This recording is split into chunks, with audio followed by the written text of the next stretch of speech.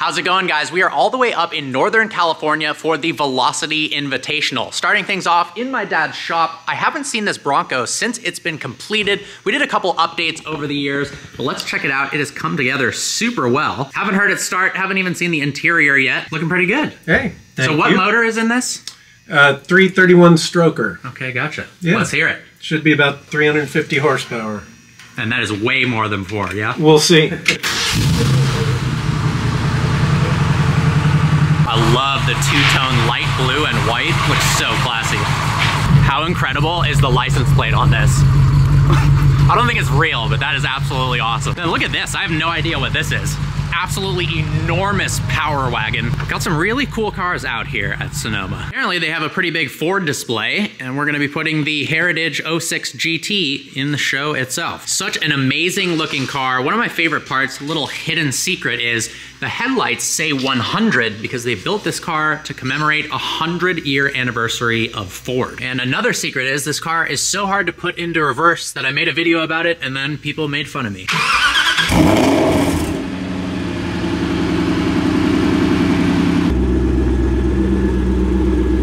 First time driving this in a while. The doors are hilarious with that cutout. If you don't dip your head to the side, it feels like you're gonna chop off your head. The interior of this thing is so cool. It feels retro but modern at the same time. Seeing that supercharged V8 behind you, honestly, this is one of the coolest supercars ever made. And of course, having a manual transmission, that analog, no traction control, is a dicey but epic experience. And the steering wheel is actually one of the smallest steering wheels in diameter of any cars I've ever driven. This car literally can go 60 miles an hour in first gear. The gearing is so tall. Ooh, check that out, Ford GT race car, that is sick. Wow, not one, but two McLaren F1s sitting next to each other. How cool is this? McLaren F1 GTR being loaded off of the trailer. So just put the Heritage GT in the show here, and then check it out, Ford's got their own booth over here. They've got the Mark II race car, but I believe they're unveiling the Mark IV for the first time, which is under the covers right over there. It'll be cool to see this weekend, trying to guess some of the differences with the cover on. It's pretty hard to tell. It does look like the hood has some little differences, but only time will tell. I do love the fact that they added a roof scoop to the design of the race car, and that massive wing is super epic. Check this out, Porsche GT1 3.2 liter twin turbocharged 6-cylinder, making 600 horsepower and only weighing 2,000 pounds. One of the coolest cars ever from the 90s. Then we have the legendary CLK GTR and the F1 GTR. These are three of the coolest cars ever made, and they're all next to each other. That is epic. Next to it, we've got the F1 GTR, 6-liter naturally aspirated V12, making 600 horsepower, 0 to 60, 3.8 seconds, center seat layout. These things are worth upwards of $20 million. And then next to it, the CLK GTR, another naturally aspirated V12 car with 600 horsepower, one of the coolest looking vehicles ever created. Not that these cars weren't already incredibly spectacular. I've just been told that this is one of 2 street legal F1 GTRs in the world. And the owner of it actually drove it on the Quail Rally on the street. Can you imagine driving this thing on the road? That is unbelievable. McLaren's gonna have a huge presence at the show. We've got a beautiful 765 LT Spider and then a Senna over here. Apparently they're unveiling something new this week. So this is pretty cool. I just showed you the customer car that you can buy from Ford. These are the actual Le Mans race cars, both of which had a series of victories in Le Mans in 2016 and 2017. How crazy are all the controls on the steering wheel? That is unbelievable. Something I didn't realize is on the Le Mans cars, this is usually where the road car exhaust would be. It's kind of a camera setup, and then they've routed the exhaust down to the side. It's got a side exit exhaust. 250 GTO on the track. Check this out, McLaren F1 being delivered on this truck. It's XP4, experimental prototype 4, and then we've got 2 more F1s over here. And then of course, the F1 GTR track car.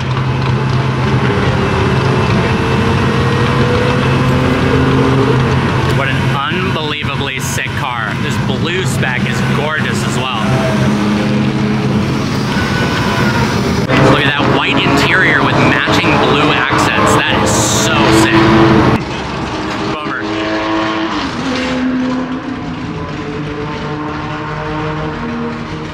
today for your Check second this test out, session. 250 GTO. 1956. What an absolutely gorgeous car. 250 GTO startup.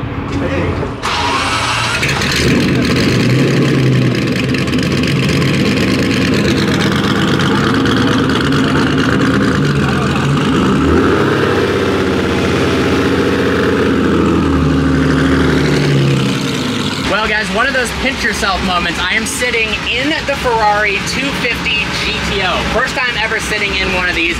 I believe there's only 36 ever made in the world. 3-liter, naturally aspirated V12. Funny enough, it makes less than 300 horsepower, just under 300, but this was the king of the track back in the day. Look at that gated manual transmission. How cool is this? This is a sight I honestly thought I might never get to see. That gated manual, beautiful wooden steering wheel, those analog gauges, and then this piping here is very interesting. The dashboard material is as well, and those blue seats are gorgeous. Leaving the GT behind and first time riding in the Bronco. Pretty cool bench seat. Then another Golf car. Sorry, Dad, but this one is a little bit cooler. Yeah. 917. Had to get a closer look of this 917K before the crowds start tomorrow. My dad noticed, look at this, the mirrors, how they're bolted to the fenders with this kind of janky layout there. And then check out how the doors open. I mean, this car is absolutely beat to crap, but it's still probably worth upwards of $20 million and a huge part of racing history. The 917K in its full form, 5.4 liter twin turbocharged flat 12, made upwards of 1,100 horsepower. This thing was an absolute monster at the time, weighs practically nothing.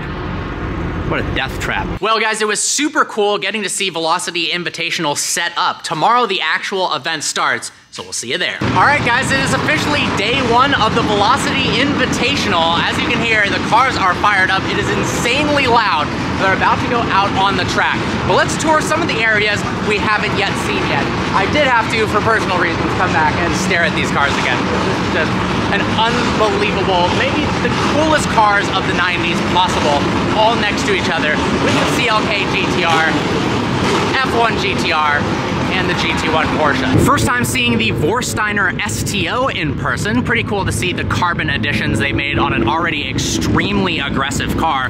Looks like we've got a front lip there, some extra carbon fiber there. The wheels look really good on this car. Not much you can do to a wing on the STO. Looks like they made a more aggressive rear diffuser as well. Then easily one of the coolest cars, Gunther Works Speedster. I just love the way these look, and they have the performance to match. The seats and interior quality is absolutely ridiculous. Still haven't been able to drive one of these yet, but hopefully in the future. Something a lot of people probably don't know is the owner of Vorsteiner created Gunther Works. That's why they're next to each other. Some of my favorite cars, the Porsche 962. Not only do they look absolutely incredible, the performance figures are gnarly. 740 horsepower, and it weighs only 1,800 pounds. So the power to weight ratio is absolutely insane. And they just look so cool. I mean, look at the size of that turbo. That is ridiculous. Some historic Formula One cars from 1966 to 1981. These things are absolute death traps. I mean, no safety precautions were taken. This has got to be unbelievably scary to drive, but so badass at the same time. We've got a really impressive lineup of McLaren hypercars here.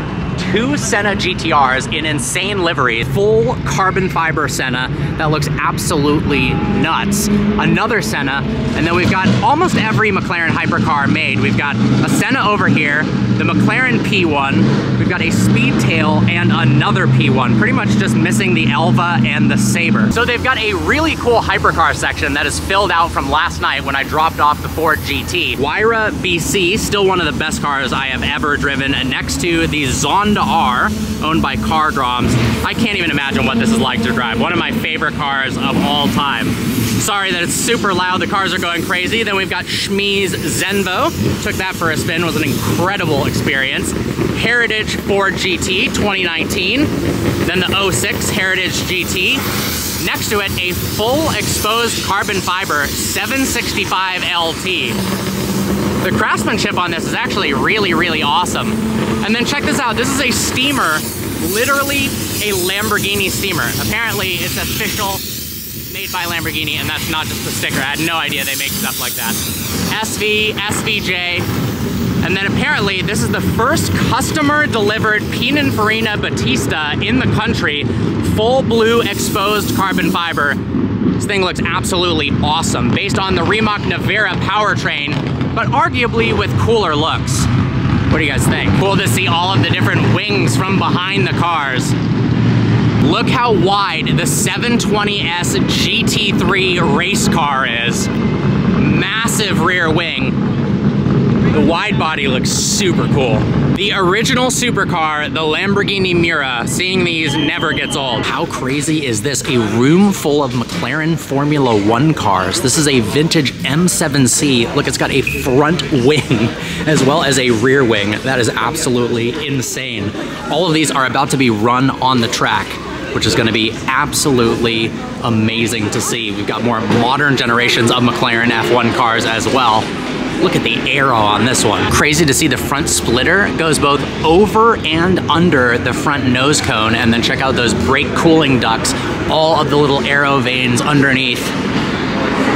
Man, just look at how they've developed over the years, and I can't believe they actually tried at one point to have two wings like that.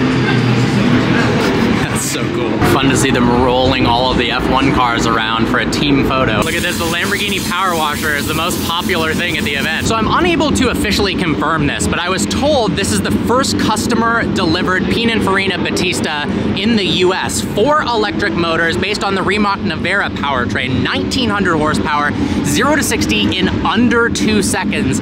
The Nevera, when I drove that with Brooks, was easily the fastest car I have ever driven. This is essentially the exact same thing, just with a different body. Honestly, I think the Pininfarina Battista looks better. The spec on this is really nice. Full exposed blue carbon, blue calipers, the blue pinstriping. I love the way the rear wing works as well. One thing that I've been very much enjoying about this event, I haven't been to the Velocity Invitational before, is the crowds aren't overwhelming. Sometimes when you go to these events like Goodwood, you can't even move. But there's plenty of space to actually see all the cars and get in on the action. Well guys, I hope you enjoyed today's video. We've got something really special planned with one of these in the next couple of videos, so stay tuned. I look forward to seeing you next video.